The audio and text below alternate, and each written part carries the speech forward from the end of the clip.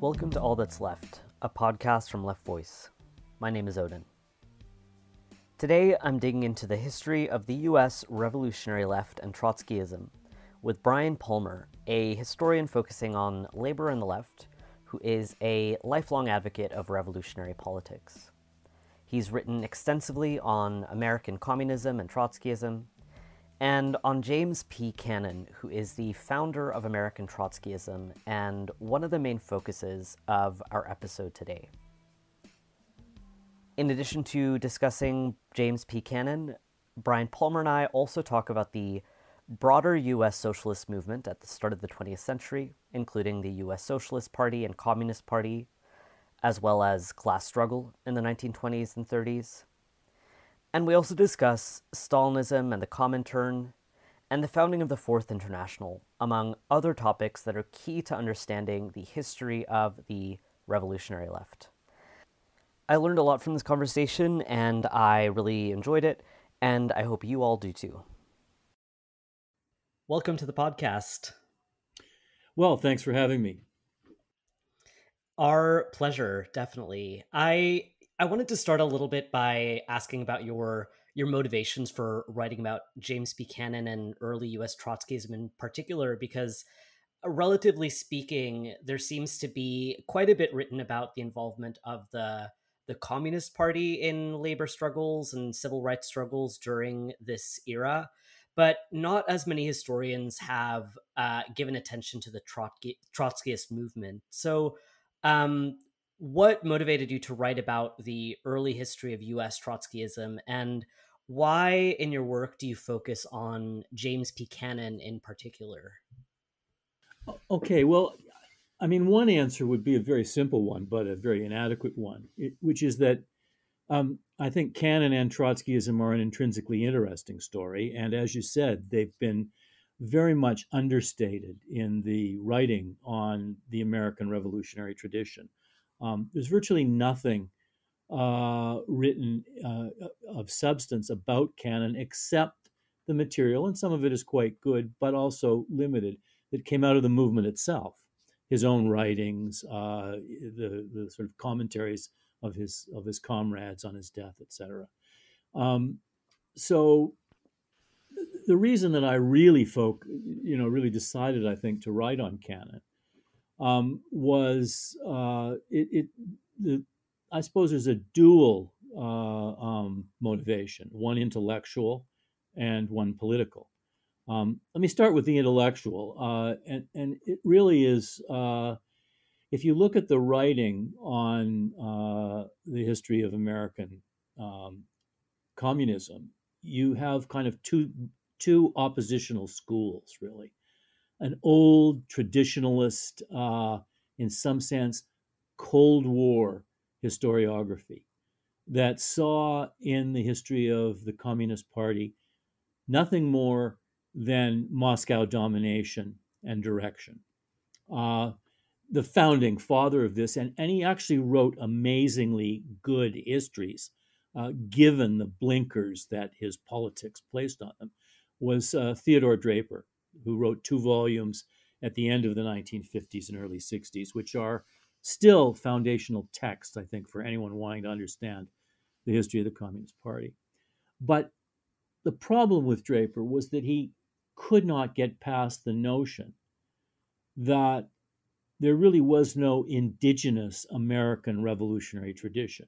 It was a foreign import, it was alien, and as it followed Moscow's shifting lines, it was inevitably going to sort of fall into really traps and cul-de-sacs of sort of irrelevance for the American experience. You then had a generation of new leftists who sort of came of age in the 1960s and the struggles of the 1960s, who were looking desperately for that indigenous radical tradition. And they looked to the Communist Party, and there were lots of old communists around in the 60s that were willing to talk to them. They did a lot of oral histories, and they did a lot of, very good research on the history of the Communist Party. Draper and his followers became, in some sense, their intellectual, bête noirs. They they structured their entire sort of oeuvre against the notion that this was just a foreign domination, just Moscow's sort of imposition. And so they saw the communist tradition in the United States as being led by Native American radicals who were, struggling against racism, against the exploitation and oppressions of class experience, and for a better world. And they aligned with them. Now, that's the intellectual sort of setting of a history of the American revolutionary tradition that basically ignores Trotskyism. Now, the political motivation for me writing was that, I had gone through the New Left. I had gone through, various attractions to anarcho-syndicalist politics, to politics aligned with what one might call a Stalinist tradition. I was close to the Progressive Labor Party at the tail end of Students for a Democratic Society. But I gravitated more and more as I kind of studied and looked at the political experience to a Trotskyist critique of the degeneration of the revolutionary process in Russia under Stalin's leadership in the years from the late 1920s, stretching into his death in the 50s. Trotskyism seemed to me to have a lot of answers to what was wrong, and I think we'll come to some of those later. So I wanted to sort of resurrect the Trotskyist tradition, which had gotten lost in this, oppositional, historiography. And what the Trotskyist tradition, it seemed to me, showed very interestingly was that you could find in the American experience a revolutionary current that was both embedded in the sort of traditions of American working class struggle, that learned from the Russian Revolution of 1917, was attracted to and won over to the politics of early Bolshevism, but that then broke from decisively the degeneration of that politics under Stalin. And it offered an alternative, therefore, to this oppositional historiography that said it's either, a standalone American radicalism, or it's a Moscow, foreign import. Trotskyism was neither. I mean, it learned from the Russian Revolution, but it was embedded in American traditions of radicalism. It opposed Stalinization, but it sought to carry forward the best traditions of what could be learned from the early experience of Bolshevism. And Cannon, in particular, was the embodiment of that indigenous American revolutionary tradition. He was the son of Irish immigrants, reared in Kansas, an instinctually American revolutionary who, cut his teeth in radical politics in that most American of revolutionary phenomenon, the industrial workers of the world, went through the Socialist Party, gravitated to its left wing, discovered in Bolshevism and the Russian Revolution, a politics that he could embrace and that he thought presented answers for the American working class, to which he was always almost umbilically connected. So that's really why, Cannon and Trotskyism captivated me. And their history, which we'll talk about later, is one in which there are, moments of tremendous importance that have been, in fact, bypassed by so much, not only of the mainstream American writing, but of even the writing of leftists historically. Yeah, that's really interesting. And I do want to get to many of the themes that you just brought up and his trajectory through the Socialist Party in particular. But before that, I kind of wanted to set the stage a bit and talk about the context that James Buchanan and his contemporaries were operating in. Because obviously, socialism in the U.S. didn't start just in 1917, but I wanted to hear a little bit about like what did socialism in the left look like at the very start of the 20th century, and in particular, I was curious also about what the Socialist Party looked like at this time. Yeah, it's the socialist tradition in America is stronger than we would, mired in the context of our current moment, think. And the Socialist Party, in particular, prior to the 1920s, was, a vibrant but variegated milieu.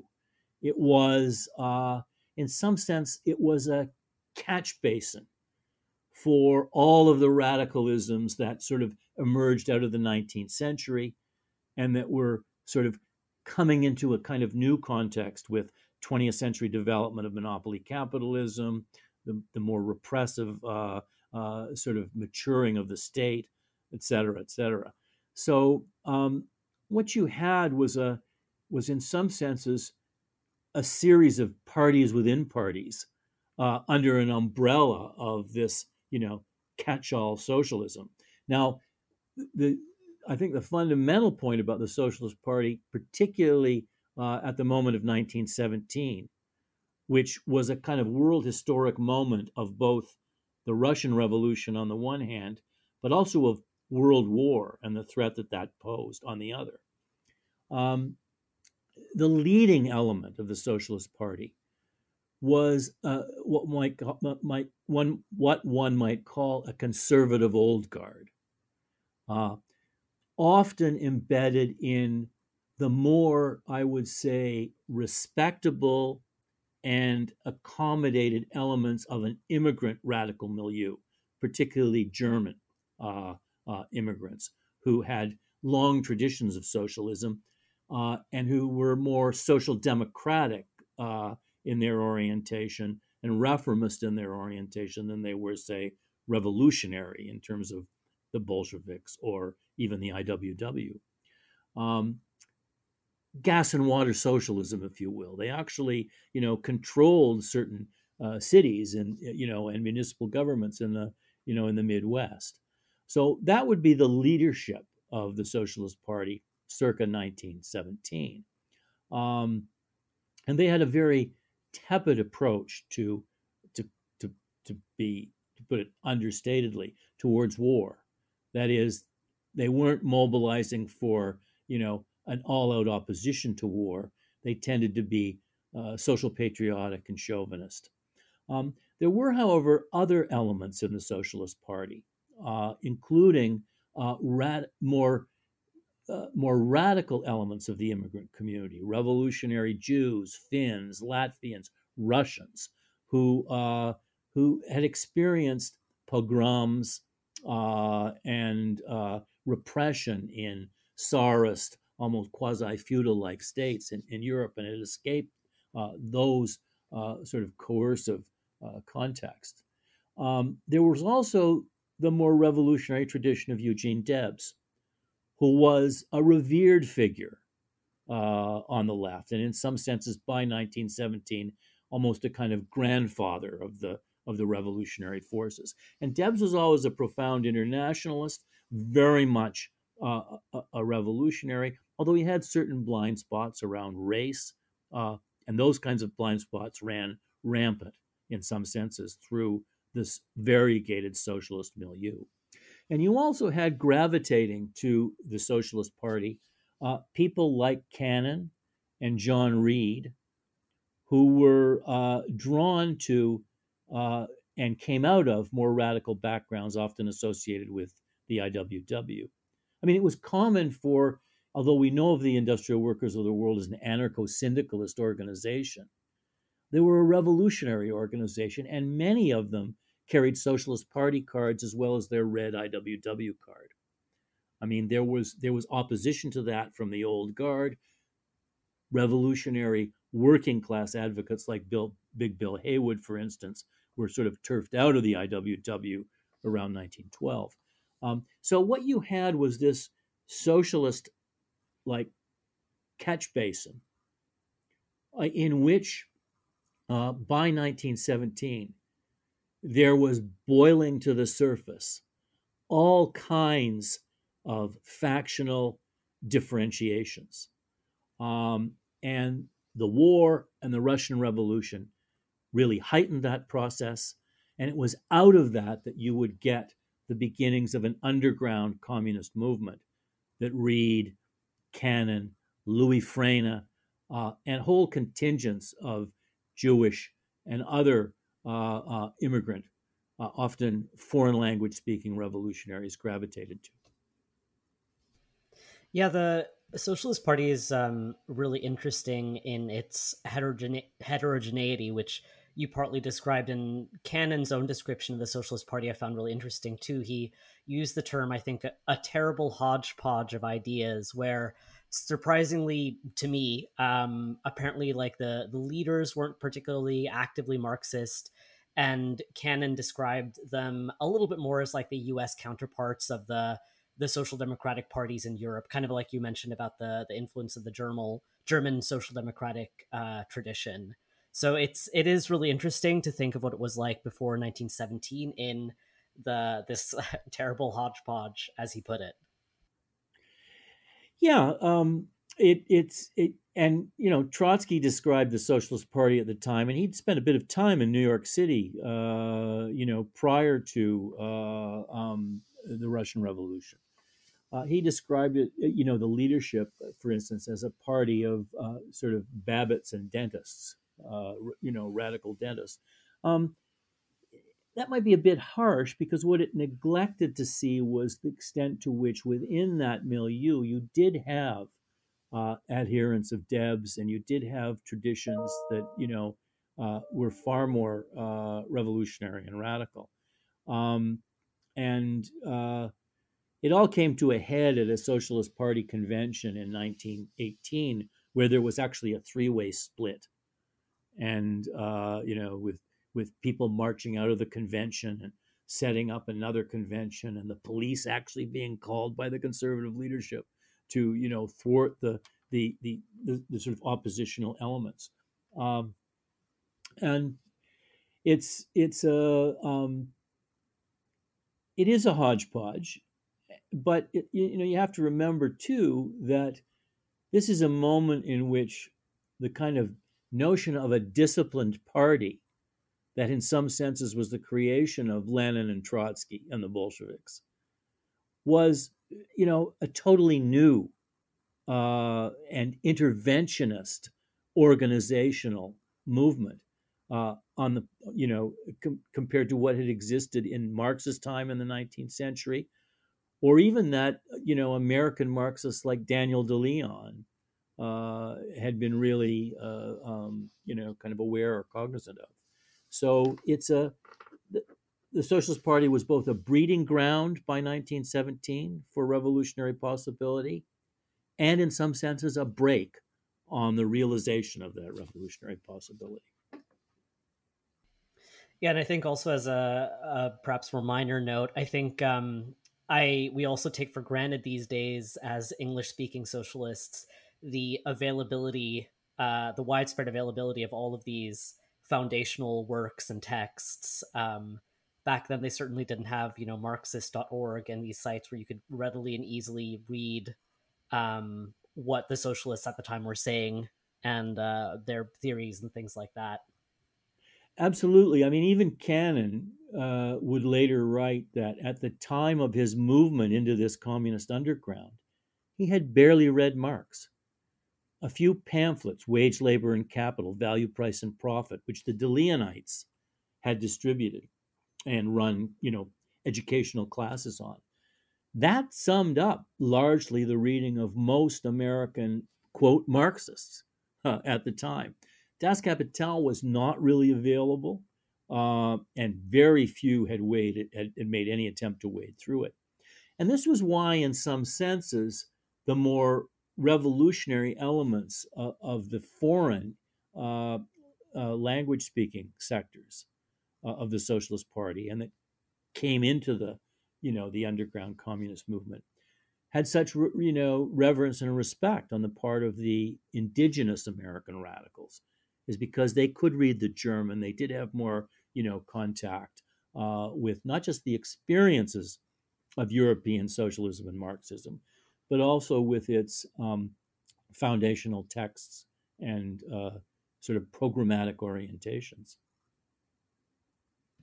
So, like you said, James Buchanan joins the Socialist Party, and before that, he had been part of the IWW and things like that. And in the Socialist Party, he joins the left wing of it, but then he helped to found the legal Communist Party, the Workers' Party, around in 1921.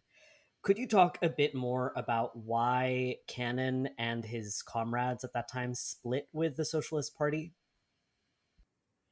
Well, fundamental to that split was learning from the experience of the Bolsheviks there, and the creation of the first Workers' Republic, and the Leninist contribution to sort of creating the possibility of the transition from socialism to communism, and the role of a disciplined party that Lenin accented as central to this process.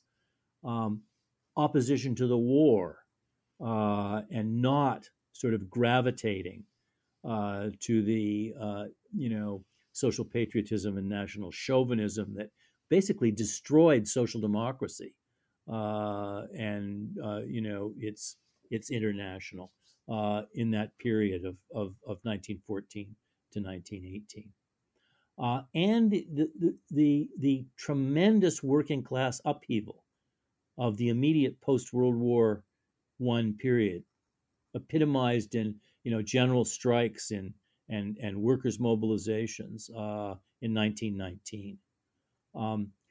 All of this really sort of placed before the revolutionaries in the Socialist Party the necessity of creating a new organization that would build on, in some senses, the achievements and the clarifying perspectives of that pivotal period from sort of 1916 to 1923, when so much was happening. And it was really a process of breaking from the Socialist Party, forming underground cells, forming communist nuclei in various locations. But not only did they have to battle breaking from the Socialist Party and its loose structure, they also had to battle, in the context of the specific American conditions of the time, the notion that in some senses came over with the underground European immigrant milieu.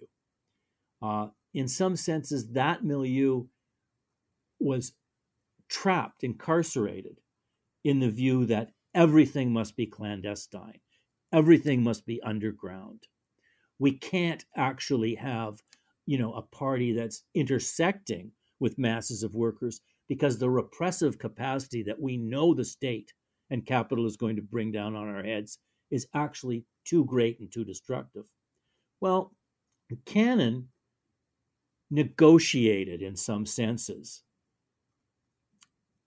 this fear and this insularity that was present in so much of the revolutionary and largely immigrant and foreign language speaking milieu, with an appreciation that bourgeois democracy did offer certain, cracks in the wall of repression, certain fissures into which an above ground legal communist party could actually move. And in moving into those fissures, they could crack open the sort of barriers to active involvement in the class struggles of the time that were erupting. All Great Steel Strike, the Seattle General Strike, different kinds of mobilizations of workers. Much of this wouldn't come to fruition until the 30s and 40s, but its beginnings lay in that 1917 to 1923 period. And so that was really Cannon's great achievement.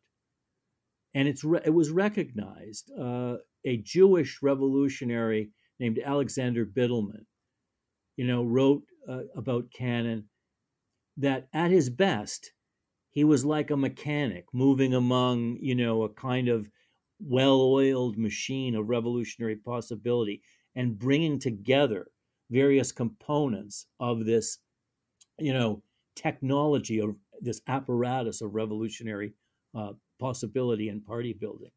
And it was Cannon who made connections with Jewish communists like Bittelman, and who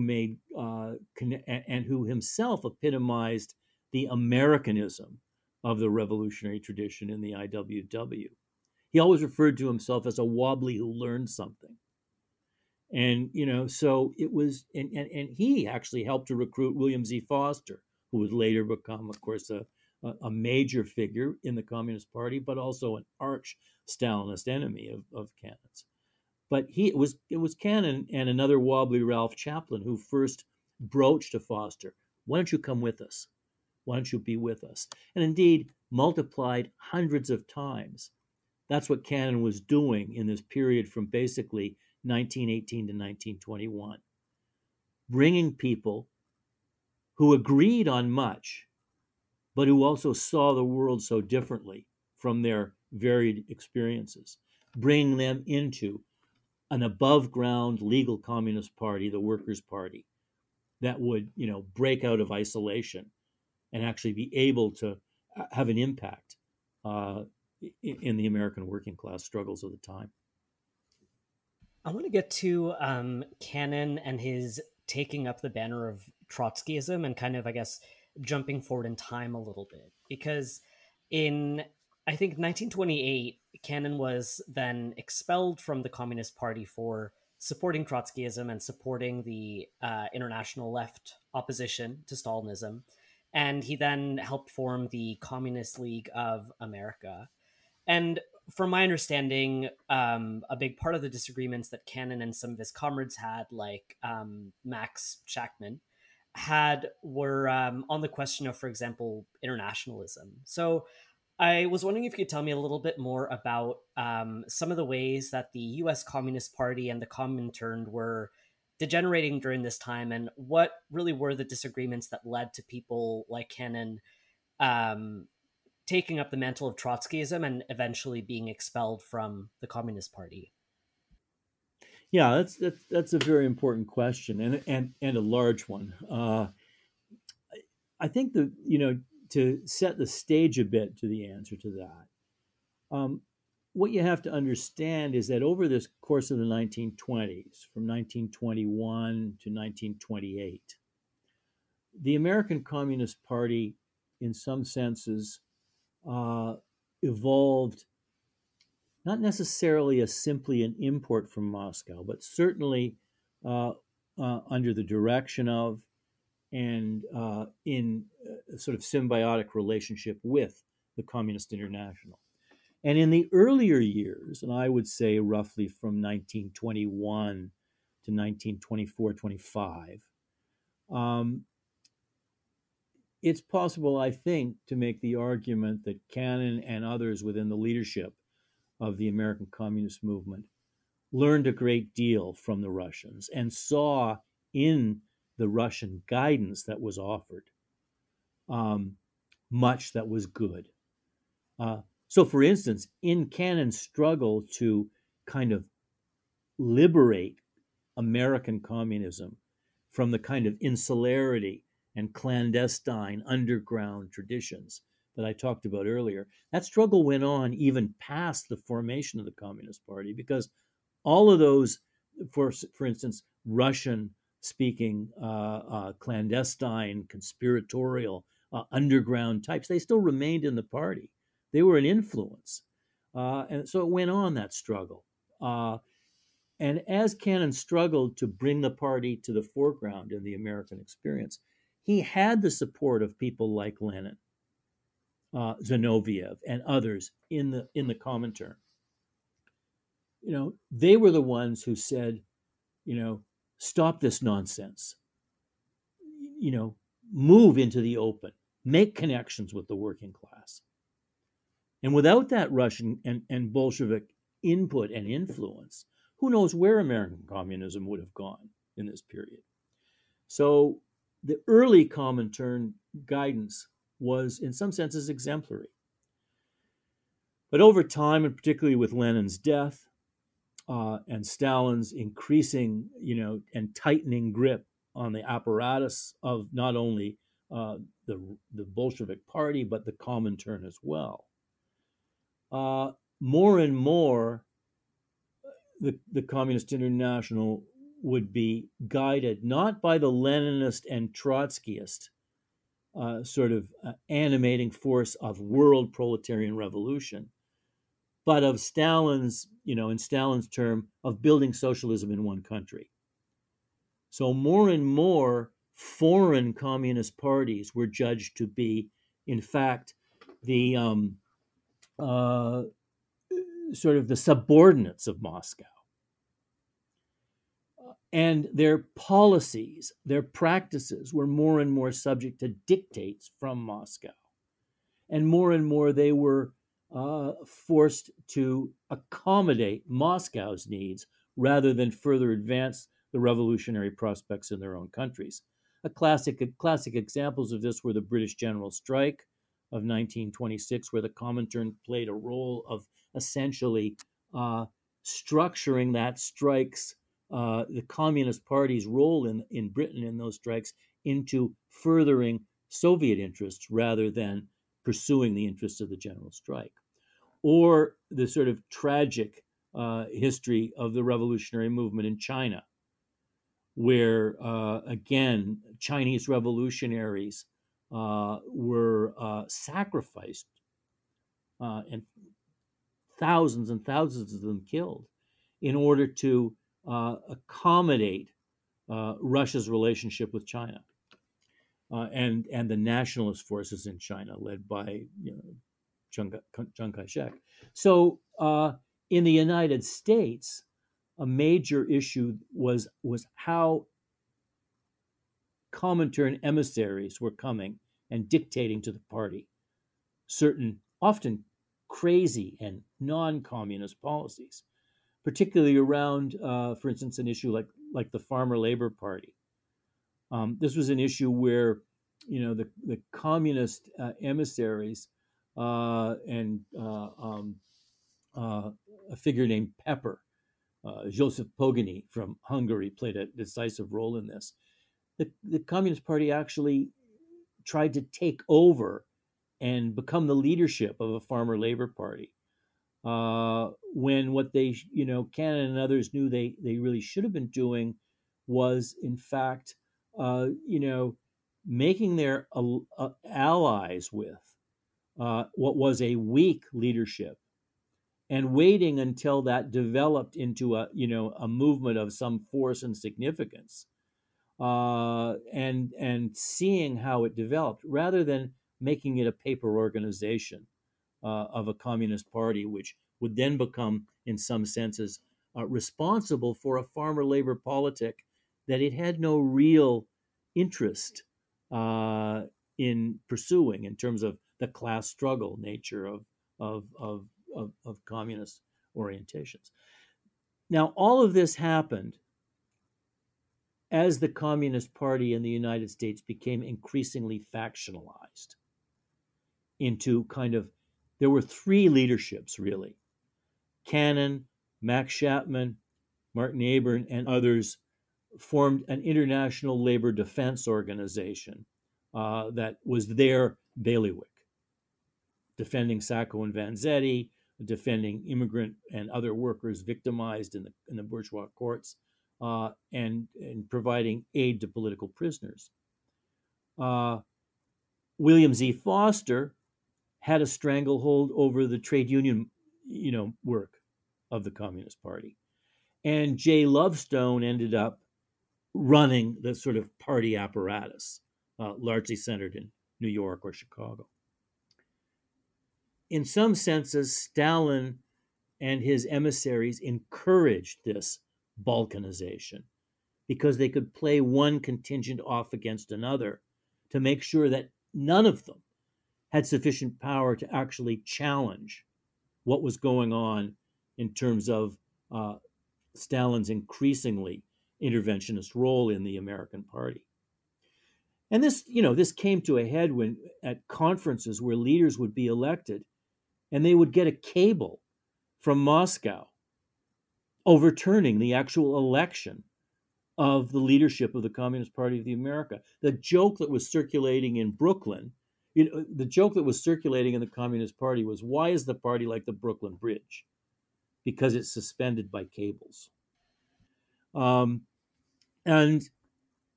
cables so from Russia, that is.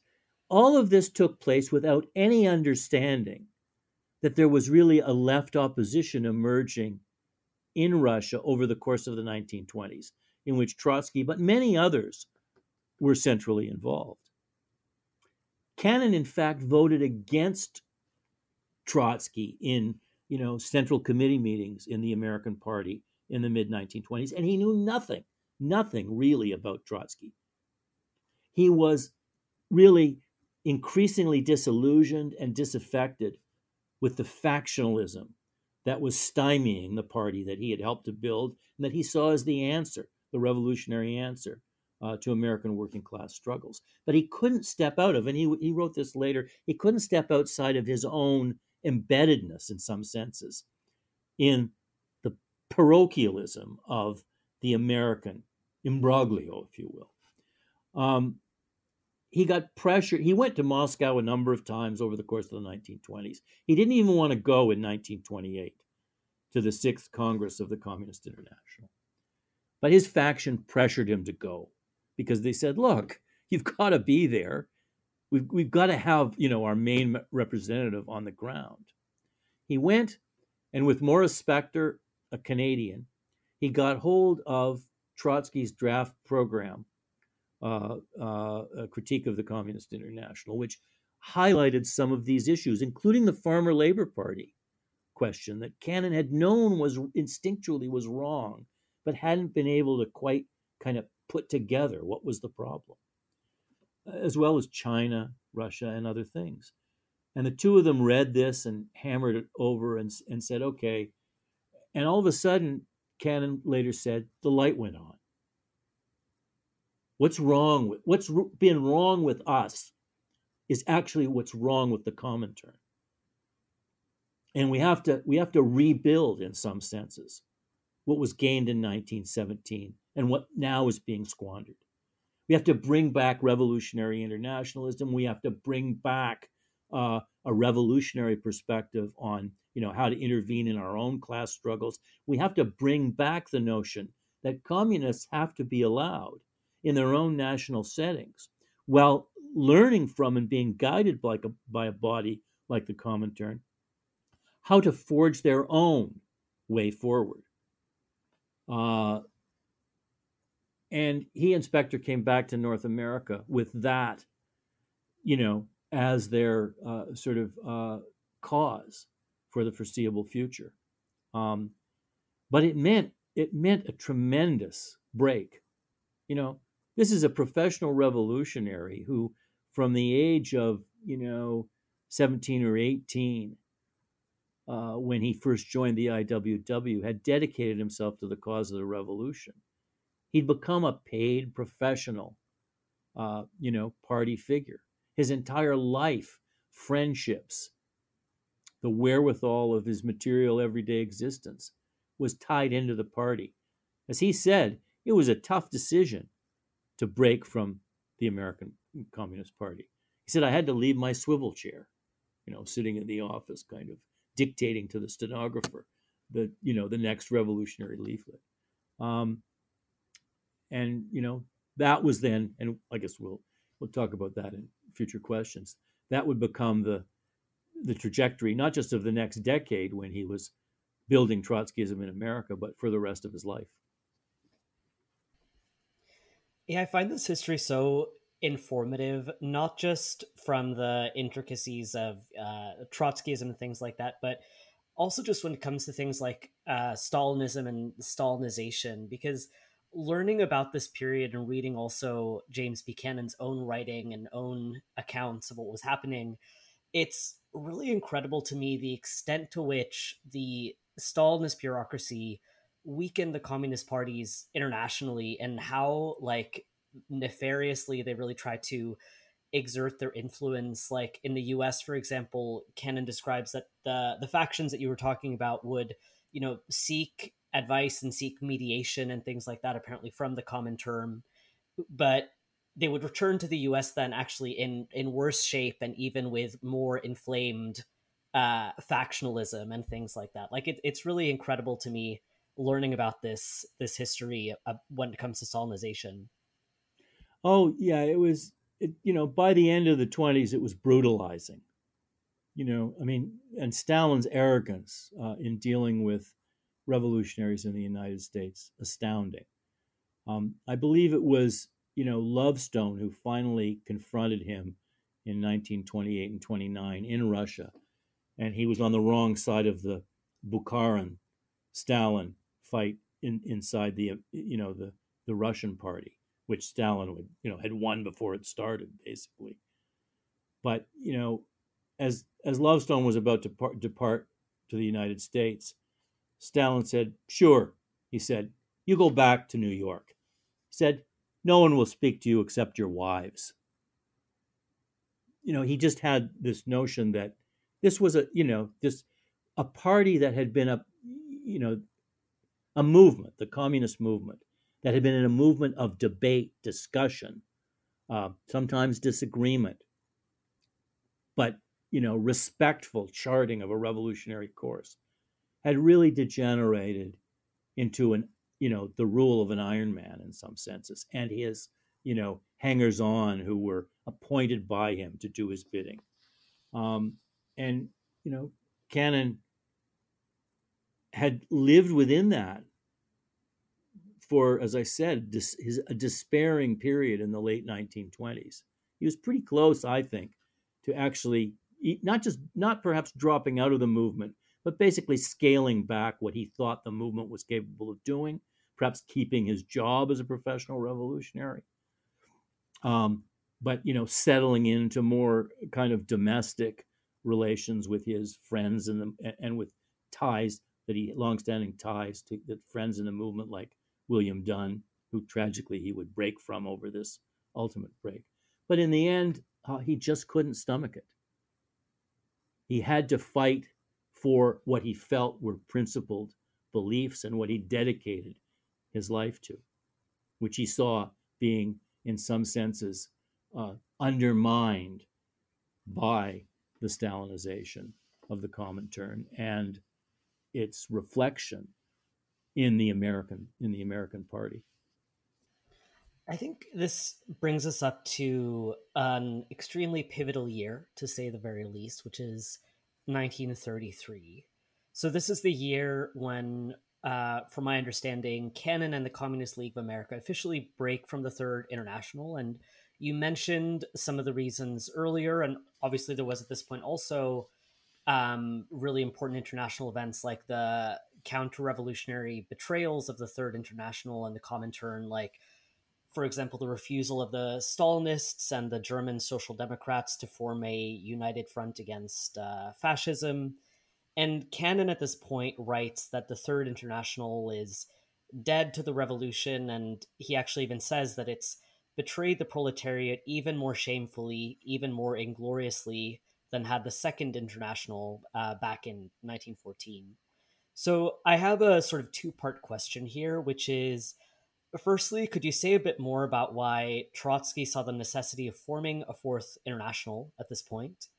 And could you also talk about how the burgeoning US Trotskyist movement took up the task of building this new international?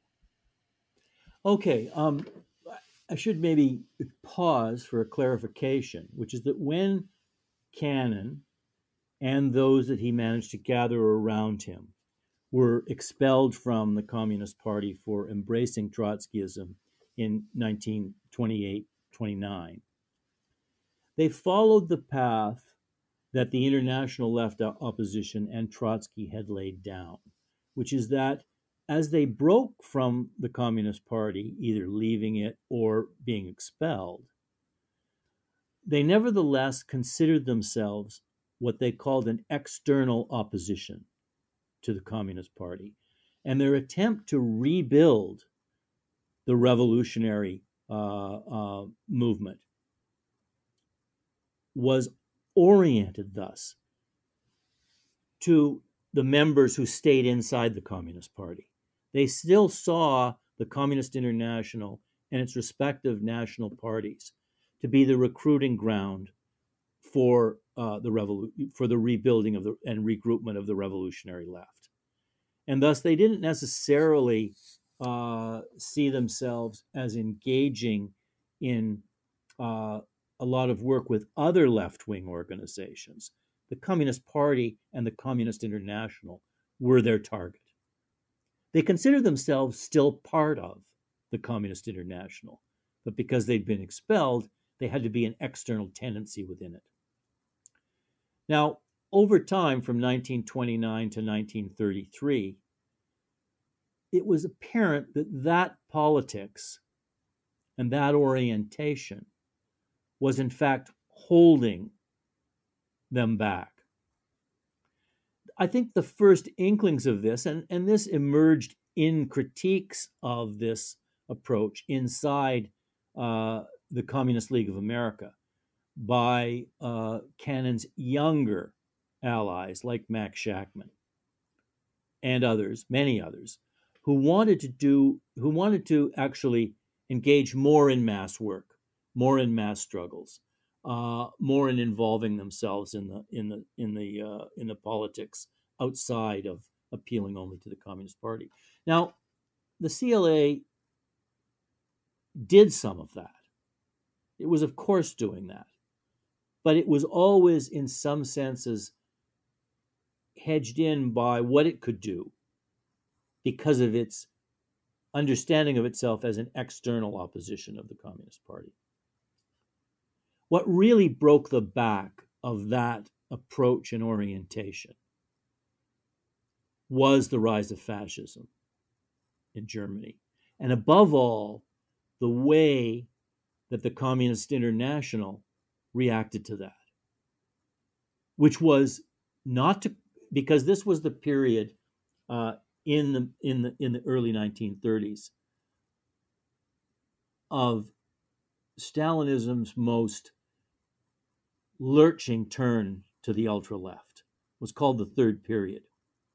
In that period, Stalin and Moscow, which ran certainly from 1928-29 into maybe 1934-35, there was some wavering, but basically that's how long it lasted.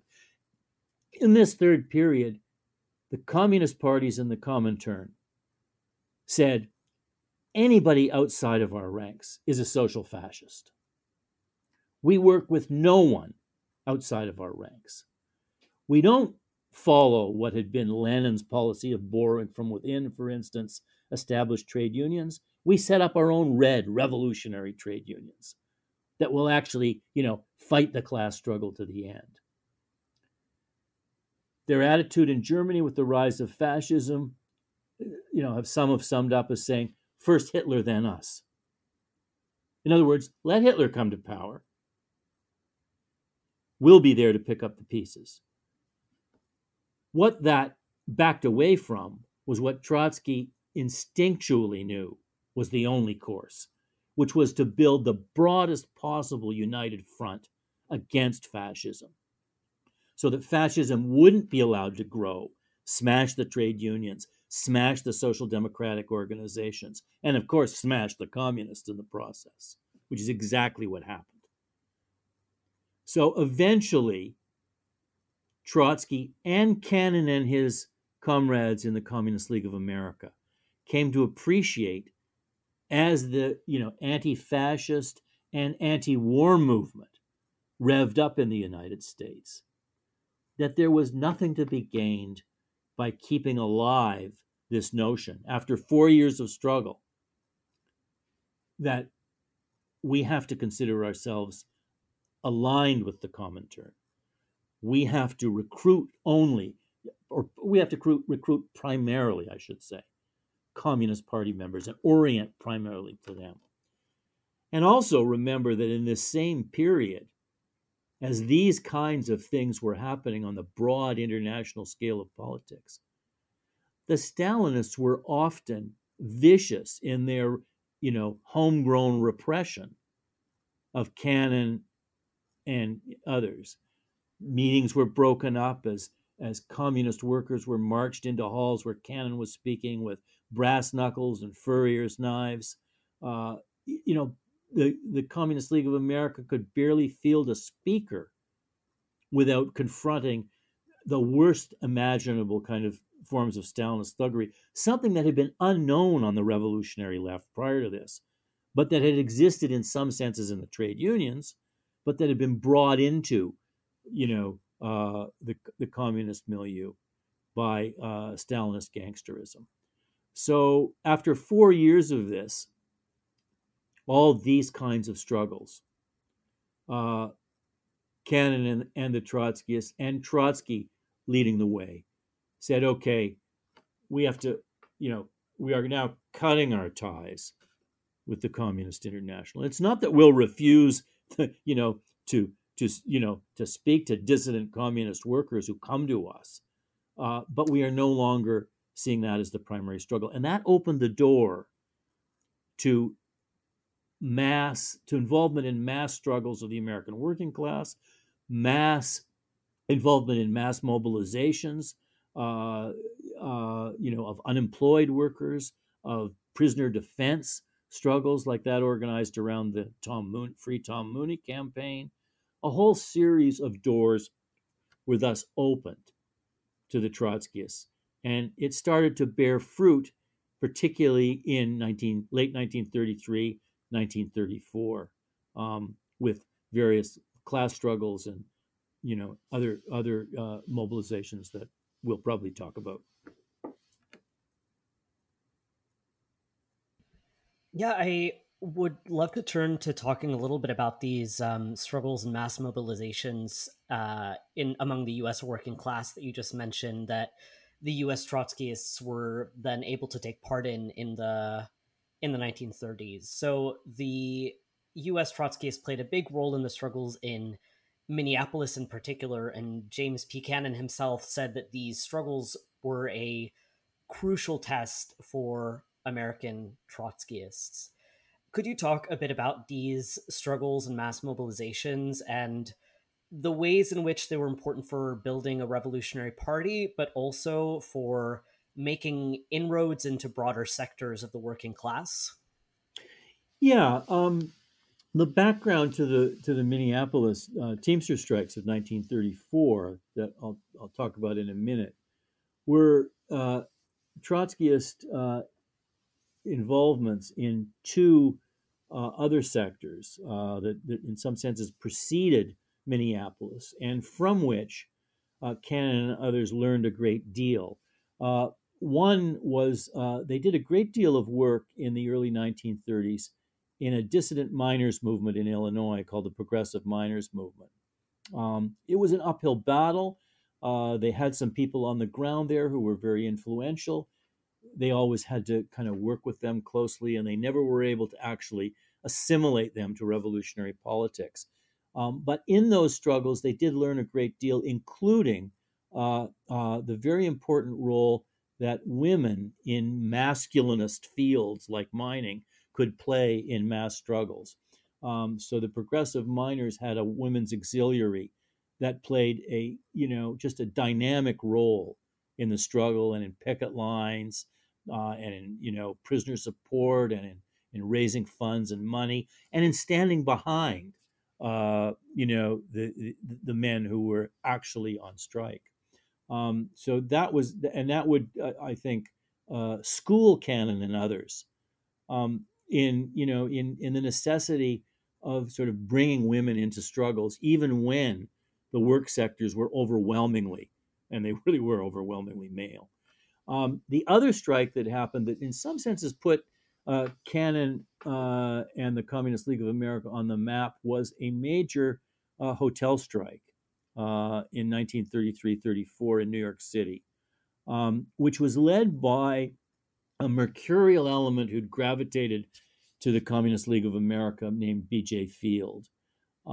He had befriended Trotsky. He was a very able economist, and he was precipitated into a leadership of this strike by the fact that he spoke many languages, and the French chefs were very enamored of him. He was their Napoleon. But he gravitated to the Communist League of America, again, like some of their leaders, key leaders in the Progressive Miners of Illinois, he was never really assimilated to the politics of the Communist League of America and to Trotskyism. And in the end, while Cannon, Shachtman, Hugo Oler, and many other figures of long standing in the Trotskyist movement played a decisive role in the hotel strike. That strike ended up being lost. Field ended up being expelled, but Cannon and the Communist League of America showed in some senses that they could be active participants in the class struggle, but that they had a perspective that allowed them, and that in fact made it imperative for them to keep a kind of disciplined rein over sort of mavericks, even among their own ranks, like Field. And in some senses, in expelling Field, they showed that, okay, we're not going to behave in an opportunistic way, as in fact so many Communist Party, strikes had been led astray by opportunistic turns. And this, I think, the fruits of all of this were borne out in the sort of just immensely important Minneapolis Teamster strikes of 1934. Minneapolis had been a center of Cannon's recruitment to the Communist League of America from the very early days.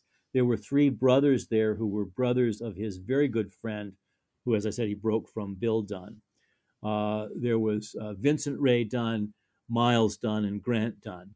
And along with Carl Skoglund, a Scandinavian former Wobbly, they were the leadership of the Minneapolis Teamsters. And they had been working on organizing the coal yard workers since the late 20s. But they had a very protracted understanding, and they confronted an international brotherhood of Teamsters that considered itself a craft union, and therefore sort of above and beyond the masses of workers who worked in the transportation sector, who worked in markets and hauled crates of groceries and other things, and chickens. They called them chicken pluckers. The point about what the Trotskyists managed to do in the course of 1 year and 3 strikes. I mean, imagine a union today going through 3 strikes in 1 year. It's unfathomable, right? In 1 year, by 1934, and they'd been at it for, as I said, for 5-6 years and more, a small group, a nucleus of Trotskyists, managed to take a union that had a membership of less than 150 to a union with 7,000 members. They turned an open shop town, which is what Minneapolis had been in the 1920s, into a bastion of trade union defense. And the entire trade union movement was galvanized by this. The strikes were bloody. They faced not only recalcitrant employers who had, who tried to infiltrate their ranks with stool pigeons. They faced a resolute sort of army of police, a municipal leader, the mayor, who was as tightly sort of bound in with capital as it's possible to imagine. And even more importantly, in some ways, They faced down a governor of the state, Floyd Olson, who was a farmer labor governor and who sort of wore the hat of a friend of the working man at the same time that he would send the National Guard in to break the strike. Now, this is a formidable array of opponents to find yours, as well as, by the way, Roosevelt's, national labor mediators who were sent in to try to, unctuously dripping with, offers of good intentions to bring the workers and the bosses together. Um, this was an amazing battle in 1934. And 1934 was a year that saw workers, in some senses, climb out of the doldrums of the Great Depression and begin to fight back. It took that long. Really, there were virtually no struggles or strikes of much consequence from 29 to 32. And people were mired in unemployment. The Great Depression was a depressing phenomenon. 1934 saw three strikes that fought against this: the Minneapolis truckers, the auto parts workers in Toledo, led by a group headed up by A.J. Musty, a radical, pacifist turned radical turned revolutionary, and Harry Bridges and the Communist Party's leadership of the Longshoremen in San Francisco. All of these strikes took place, by the way, outside of the ranks of the red, quote, sectarian unions that the Communist Party had been trying to set up. They were all strikes that took place in workplaces where the conservative American Federation of Labor had actually, sunk its tentacles. Of those strikes, the Minneapolis Teamster strikes were the most successful, the most resolute, and in some senses paved the way for the great upheavals of the Congress of Industrial Organization, mass production, industrial unionism in 1937, of which the Flint sit-down strike was, one sort of major momentous event.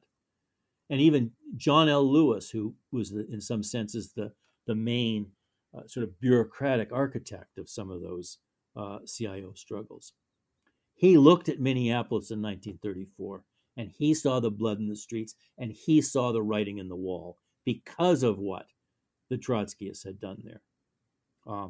So it was a momentous struggle, and the strikes were run with military discipline. They had huge headquarters set up. They had nurses and doctors set up to look after people that they knew would be physically, damaged in the struggle. They put out their own newspaper, a daily newspaper, The Organizer, which countered the boss's claims in the mainstream press. They formed a vibrant women's auxiliary, which, did domestic labor like feeding and the workers who came into the strike hall, but also, was active in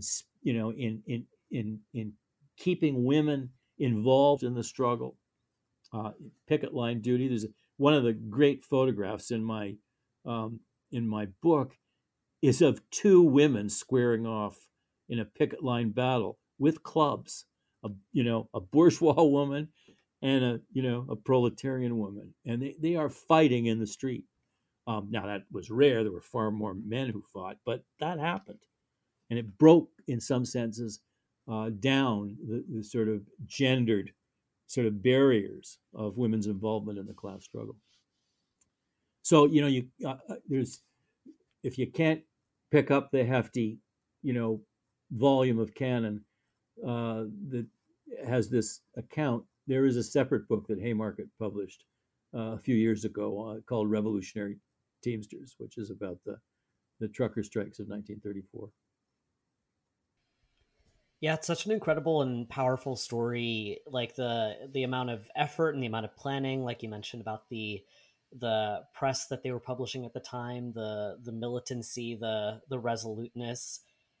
It's really, really powerful stuff. And I mean, speaking of, you mentioned earlier AJ Musty, I wanted to move forward a bit to kind of the end of this period that we're discussing, like around 1938, and I want to get to the SWP, the Socialist Workers' Party. Could you describe some of the key events that led up to the founding of the Socialist Workers' Party, especially things like the entry into the Socialist Party? And could you comment also on like what kind of party Cannon hoped to build with the SWP? Yeah, I mean, when Cannon wrote about the Minneapolis strikes of 1934 and their successes, he always made the point that the reason these struggles had come to the success that they did was because there was behind them a disciplined uh, kernel of a party in the Communist League of America. And he wasn't saying that the party controlled everything, because so many events happen in a struggle that are not controlled, that are outside the dimensions of control of any individual group of people or organization.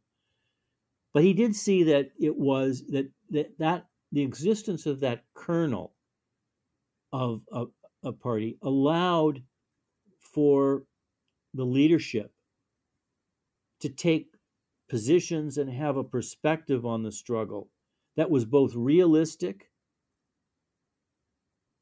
and that would move the struggle forward.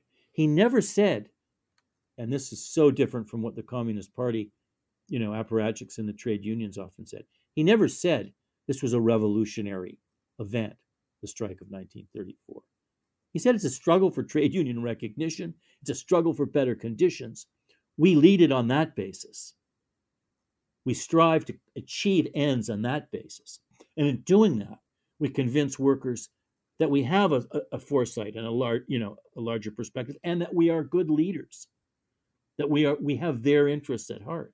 And out of that will come recruits to a movement.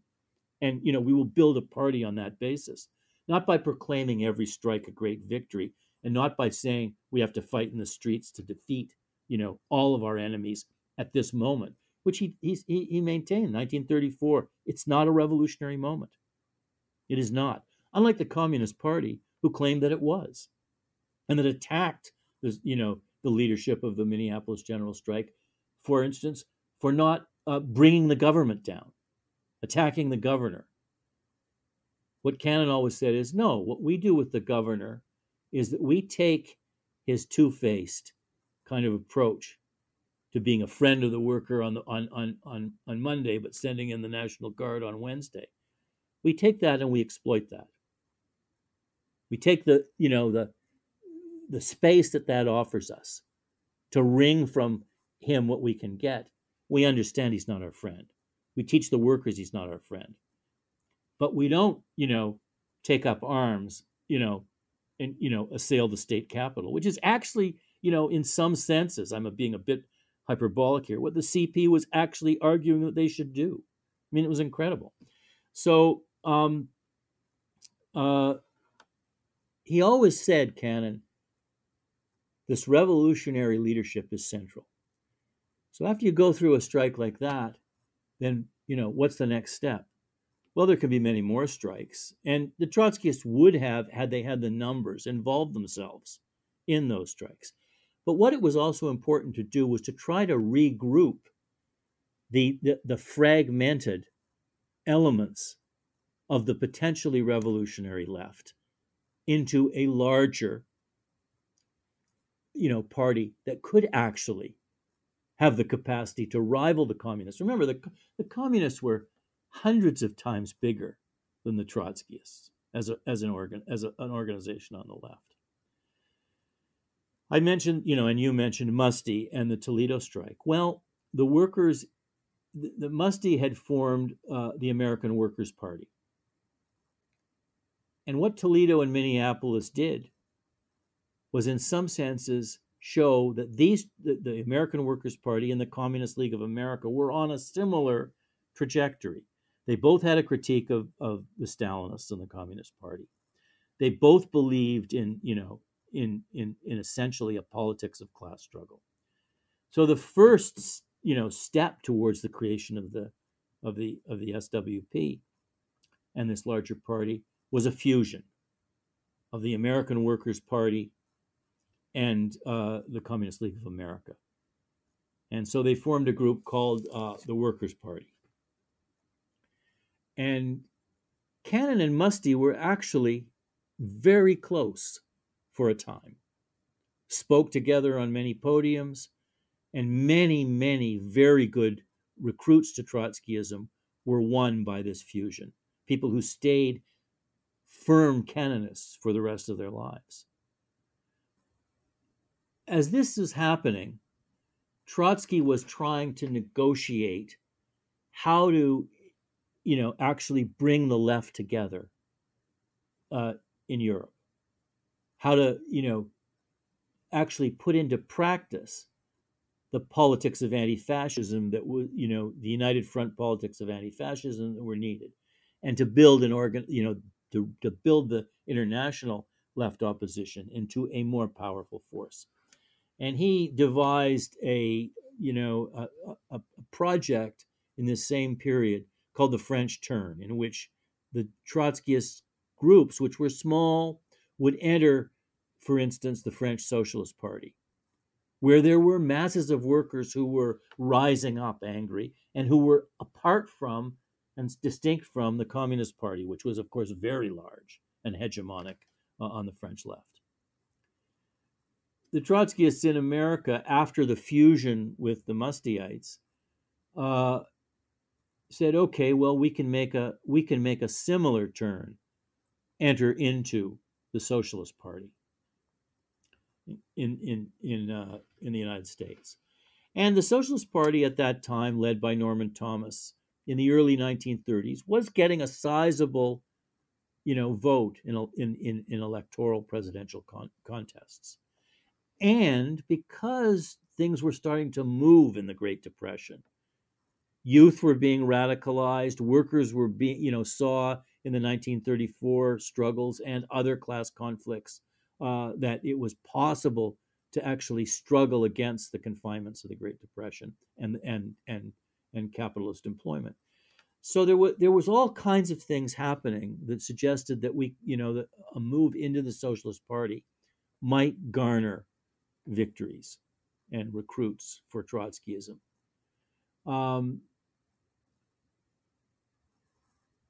So in 1936, 37, the Workers' Party formally dissolved, and its members entered into the Socialist Party. Now, they kept an actual organizational apparatus clandestinely alive. They had a committee that met regularly in New York. But the dangers of this turn into the Socialist Party was, how would it be actually, undertaken? And Cannon ended up being, and this is, I think, one of the most original and most developed and most significant parts of the book. Cannon ended up almost standing ground alone. He had an instinctual kind of affinity with what Trotsky's view on entry was. But he had to fight people like Max Shachtman and even old allies like Arnie Swaback. By this time, Musty had gone. He'd reconverted to religion. He'd had a epiphany in a church in Paris, and he'd gone back to the church. But his followers, for the most part, remained. Cannon's approach to the entry was very unlike that of his comrades who stayed in New York City. Their orientation was basically to try to hitch their wagon to the cart of a group that seemed to be leaning left in the leadership, but separate from Norman Thomas, a group called the Militants. Many of them would later be called the Clarity Group and the Clarityites. Cannon originally probably thought that this might not be a bad way to go, but he was always prone, when faced with a kind of a crisis, to want to go on the road and kind of resume his agitational role that he had, so sort of cherished when he was an IWW hobo activist. And what he did was he went on the road and he went to California, where he set up basically a newspaper, Labor Action, and where he almost came close to taking over the Socialist Party. He hooked up with a Socialist Party militant, a guy named Trimble, and together they, along with work in the Sailors Union of the Pacific and other maritime unions, they developed connections to the working class. They developed, a very strong presence in the Socialist Party of California. And all the while, Cannon knew eventually the shoe's going to drop. The leadership of the party, Socialist Party, is not going to tolerate us doing this. The sort of sectarian dismissal of Trotskyists is that they're splitters and wreckers. Cannon's activity in the Socialist Party was anything but. He was a builder. Now, he was building by intervening in class struggles, by drawing to him radicalized revolutionary youth and workers from the Socialist Party, and by showing them this is the way forward. But he also spoke at electoral rallies for Norman Thomas. He built the Socialist Party. He created a newspaper. In the end, yes, Norman Thomas and the leadership and the militants and the Clarityites, they all moved against him. And he ended up, ultimately, Shachtman and those around him came to see that both Trotsky and Cannon were right. We are going to get expelled, and they were. But when they were expelled, they took with them a significant sector of the Socialist Party's radicalizing youth and militant workers. And that was the background to the formation, I believe, on New Year's Day, 1938, of the Socialist Workers' Party, a party that Cannon saw and Trotsky recognized as the leading, largest, and most significant class struggle-steeled Trotskyist organization in what would be formed later that summer as the Fourth International. It was really the American Trotskyist movement that carried international Trotskyism into the 1940s. And the party that Cannon saw as central to his, political project, the Socialist Workers' Party, was the kind of party that he always envisioned could be created out of the sort of degeneration of the Communist International. It was a party of class struggle, a party that interacted with the working class on a realist, not an otherworldly basis, a party that, while there was democratic centralism and while there had to be discipline, it also had room for discussion and dissidence.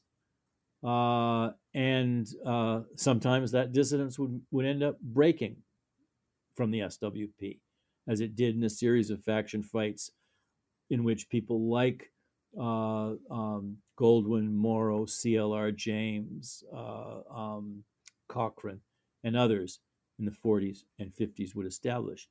But the party that Cannon wanted to build was a revolutionary organization on the Bolshevik model that was disciplined, centralist, but democratic, that was class struggle oriented, and that could build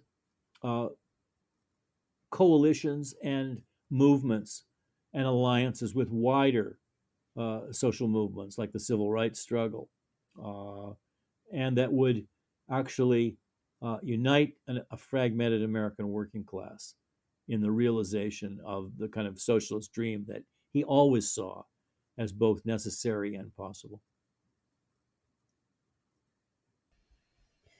We're kind of wrapping up this conversation at a bit of a funny point, because now we're actually at the start of the SWP's long history and the first years of the Fourth International. So in this sense, there are many decades left of American Trotskyism to cover in the future, and there's of course much more to cover in terms of James P. Cannon's life. But as a way of concluding today, I kind of wanted to circle back to Trotsky and Trotsky's view of this movement, the American Trotskyist movement. So Trotsky was really enthusiastic about this American section of the Fourth International. And Cannon wrote actually in 1953, quote, that Trotsky leaned so heavily on the Americans and was so anxious to strengthen their authority in the International that when he drew up the transitional program, he wrote it first for the SWP. So one of my last questions to you today really is, why did Trotsky see so much potential in this relatively small group of US communists?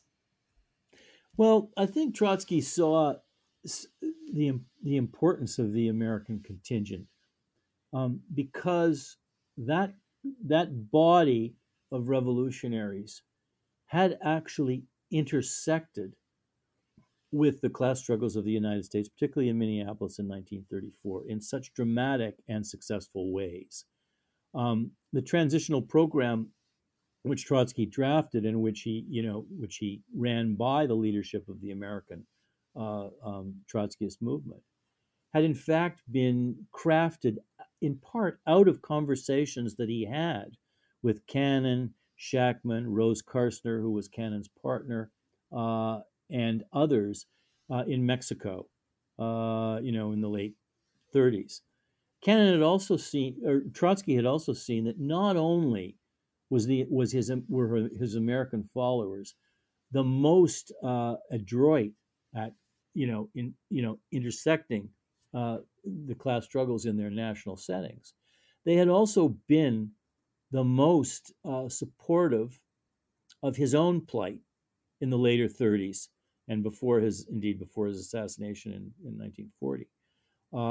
In his struggles against Stalinist calumny and defamation. So that it had been the American Trotskyist movement that had actually put together the Dewey Commission that explored the allegations that had come out of the Communist International in the wake of the Moscow trials, that Trotsky had colluded with fascists, that he was a capitalist agent, et cetera, et cetera. All of them lies. It was figures.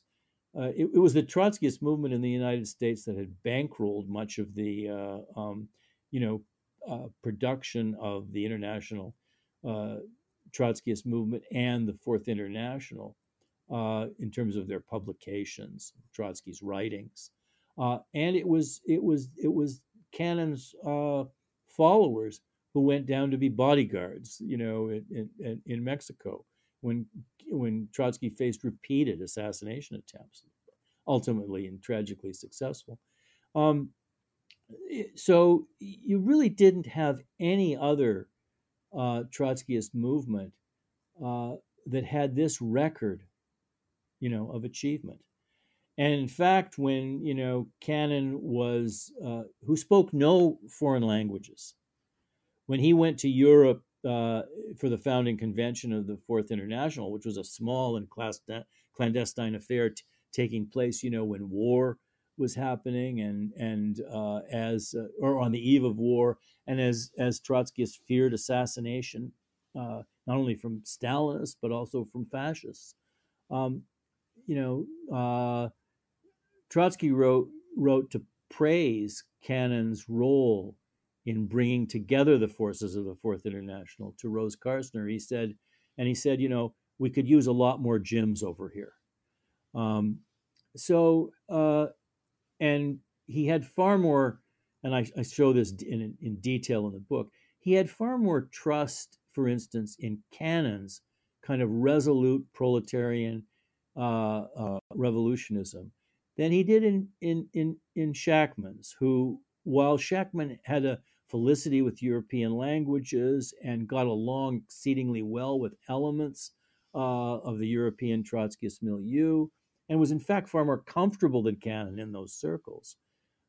Trotsky, understood that Shachtman was a more of a mercurial kind of chummy political figure who might miss or actually obfuscate opportunistic tendencies and a drift uh, in wrong directions. Um, Trotsky had and Cannon, it should be said, very early in their the relationship of the Communist League of America with Trotsky, Cannon wasn't necessarily willing to jump on the bandwagon and just implicitly trust Trotsky. He tested him a couple of times in the early 30s to see. He wanted to know, is this guy going to function the same way, that the apparatchiks and the Stalinist emissaries functioned in the Communist Party in the 20s? Because I'm not going to, put up with that if that's the case. But they had a very comradely, of course, but also I think just a deeply respectful and intuitively aligned with one another. Cannon, of course, was not Trotsky in terms of his theoretical acumen and his just capacities on an abstract level. But he was precisely the kind of concrete proletarian, activist that Trotsky knew any revolution was going to be dependent upon. This has been a really great conversation. Thank you so much for being here, for taking the time to talk to us today. Oh, it's been my pleasure. It was great. I appreciated your questions, and it's been fun. Hopefully, we'll do it on the third volume. Definitely. Would love that.